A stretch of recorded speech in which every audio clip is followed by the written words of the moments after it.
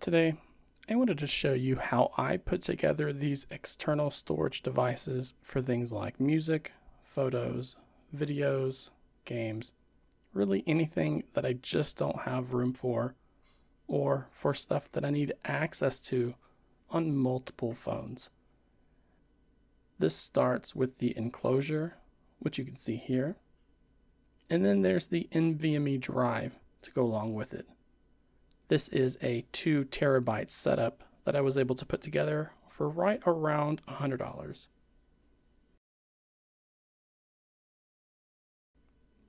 Inside the box, we have the enclosure itself. It has a small USB cable that comes along with it, which has a USB-C connector on both ends. This one even has a useful little adapter for those who need to connect it to a USB-A port. These are the little pegs that are supposed to keep the drive in place. And I've noticed that these can be really cheap if you opt for one of the more affordable enclosures like I have here. Then we have our user manuals and the NVMe thermal pad for those who feel the need to use one. I have not applied this one to mine, but you may want to do this depending on your usage with the device or the quality of the drive itself. Either way, it's nice to have, but definitely not something that everyone needs. This specific enclosure, which I'll be sure to have linked down below, it has a lock switch at the bottom, and this is how you actually take the drive slide out, and then it slides right back in. Here we have the drive that I got specifically for this video. It is on the affordable side, but it's really affordable for the actual capacity, which is 2 terabytes. And the reviews are decent, so let's hope that it holds up. You install the drive into the enclosure like this, making sure to line up the slots here, and then it just snaps in really as you push in the connectors.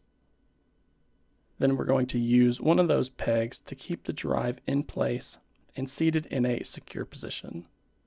These can take a bit of effort to push into place. It's really just going to depend on the quality of the enclosure itself though.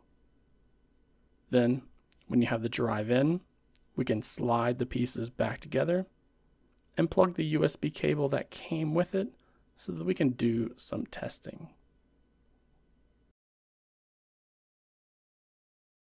I'm using Solid Explorer here, but just about any file manager application will work as long as it supports external storage devices like micro SD card slots.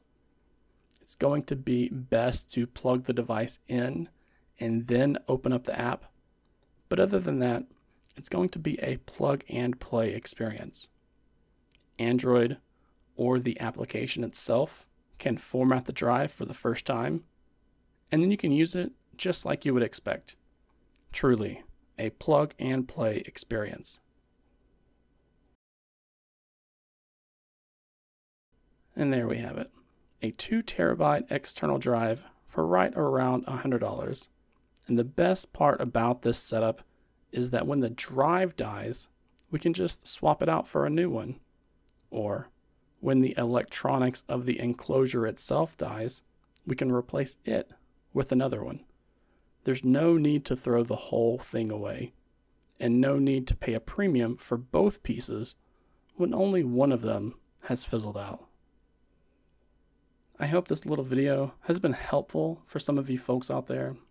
It isn't that hard to put one of these together, and I like the idea of having a few NVMe drives laying around for various storage needs, like one to store all of my music, and then one to store all of my edited videos, stuff like that.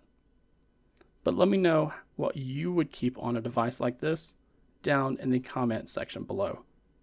And I'll see you back here in the next one.